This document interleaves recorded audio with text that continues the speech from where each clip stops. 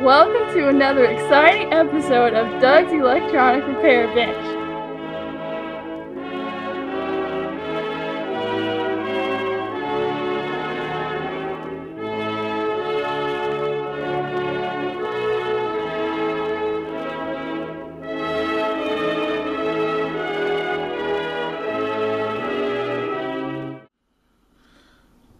Hi, evening YouTube. Here with you this evening to take a look at a item I bought some time ago. It's one of the items that's going to go on my new shelves there. Let me show you what I'm talking about. Alright, this is the Fluke meter that I bought at off eBay. 8010A, couldn't remember the number of it. It's got a couple of switches here that don't function exactly right. I thought I would go ahead and take a look at it and overall and see what kind of shape it's in. It looks to be in pretty good shape. Taking a look at that a little bit there. Very clean inside. Now, this is actually the first Fluke meter I've owned, so kind of nice to start with, I think. Looking like to take the access off to the switches. This one here will have to come off, I think. I don't know if there are. I'm trying to see if there's anything up front that holds that on, but I don't see anything. Yeah, I can see all the switches in there.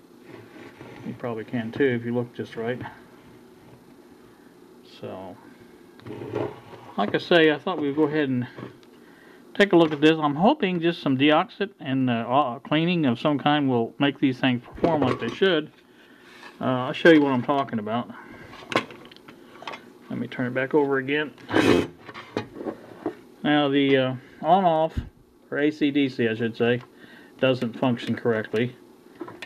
Let's see if I can get this on camera. So I push it in, it doesn't stay, it just pops right back out.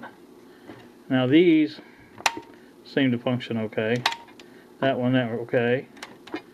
I don't know if that one's supposed to be a lockdown. I don't know. I guess it is. That one functions. That one functions. That one functions. That one doesn't. It doesn't go in far enough to lock. Now that one does. So I have basically this one and this one, I think, two that don't work correct. So I can't tell if that's actually working or not, but it should stay in according to what it says on the what it says right there. It should stay in for AC and out for DC, but it doesn't do that. So, and again, this one here will release the other button, like that releases that, but it doesn't stay in then. So I've got two that's causing some problems, and I will have to take a look at those. So let me take this apart and I'll get right back with you. Okay, now we can see, here are the switches. See, now this one functions, this one doesn't. This is the one right here that doesn't function. Now it's looking like that's going to be difficult to get any cleaner in unless I go in this end maybe. That one doesn't function, and this one on this end doesn't function either. So,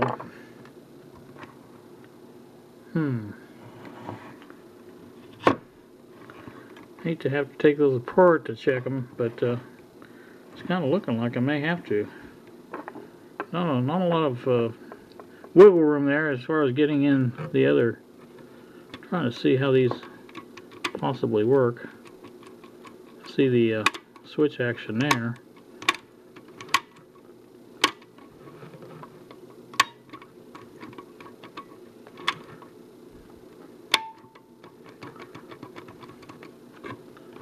Let's see what the second one looks like. Oh, this has got a plate on that. Alright, so, like I say, unless I can actually get something off of here, and get in there. Let's see if I can get a little light in the subject and see if I can see what's... Oh yeah, those are solid switches. Nothing going to get in there, I don't think. Well, I do see that coming through there. Well, this would be the one that doesn't work, right next to it. So, don't see any problems with the springs. The springs look okay. So, not sure exactly. I may have to look this up online and see if there's a way that these are cleaned or whatever needs to be done to them. I'm sure it's a cleaning of some sort, because it's just not getting down to the lock into place or whatever. So I don't know if these are even available anymore or not. So it's hard to say. Anywho, I just wanted to take that apart and look at it and see what I could see. Don't see a lot, to tell you the truth. Now I'm wondering if those are all one piece, as far as, you know, that metal piece on the end there, this piece here, goes all the way across. So I'm thinking all would have to come out or none, as far as that goes. So I'll look online, see if I can find anything about good ways to clean these or fix them in general.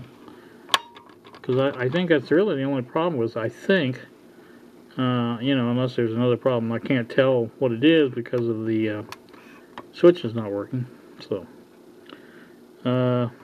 maybe it's just a matter of spraying cleaner in there, but like I said, I don't know where you're going to spray it at to get it in there. Unless you just sort of spray it down this way and hope it gets where it's got to go. That's the only thing I'm seeing right now that even could remotely work, is doing it that way. So I don't really... Yeah, there is a hole on the end there, as you can see right there. So obviously you can get something in there. I don't know if it's going to be enough. See, you can see that one coming out when I'm pushing on it there. So like I said, it probably does go through there like that, and may just try that and see what happens. I mean, I don't know how else to do it. If I hold it up like this to where that has to run down in there, I might be able to get lucky with it. See if I can turn it this way a little bit and get some light on it a little bit. Like I said, this is the one in question right here. Or maybe it's this one. I can't remember. I lose track. I better be sure. It's not that one. It's the next one next to it. The last long one right there. This one right here. So I'm going to spray some deoxit down there and just see what that does. I guess I could wait and try to get some information on it, but you know me. I like to get in there and do something, even if it's wrong. Yeah, let's try working it a little bit and see what happens.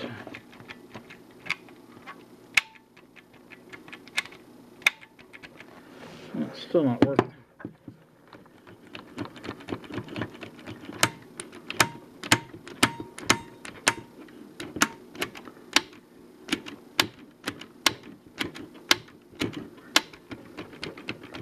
You know, the deoxit definitely didn't do anything for it. So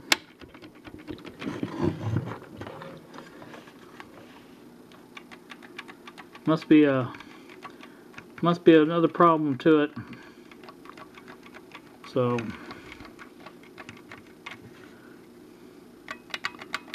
I don't know if I ought to try that one or not.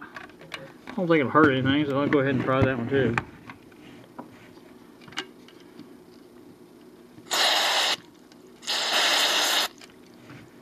Make sure I get plenty in there.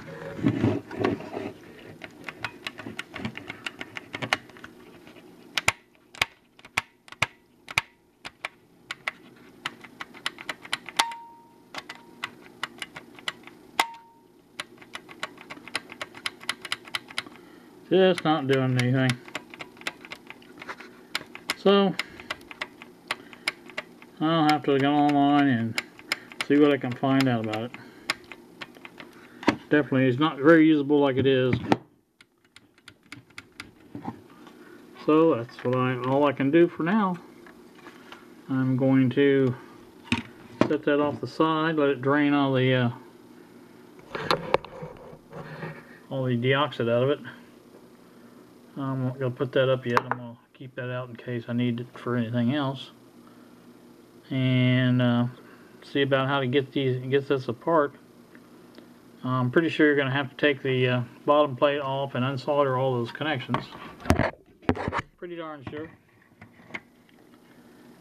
There is 2 screws back here. I don't know if that's the only 2 or not. Guess I can check it out while I'm not doing anything else. Oh yeah. There we go. Here's how you get them out.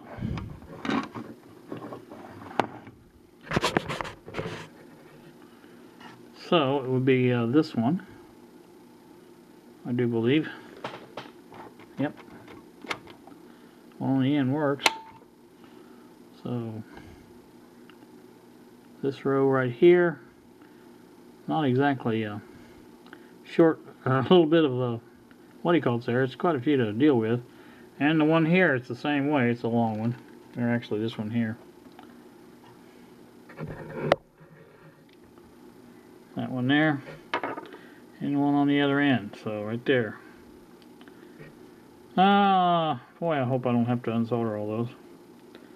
I'm not receiving any quick fix for this, so I'd like to get this fixed and get it up on the bench. That's one of the reasons I built the shelves for.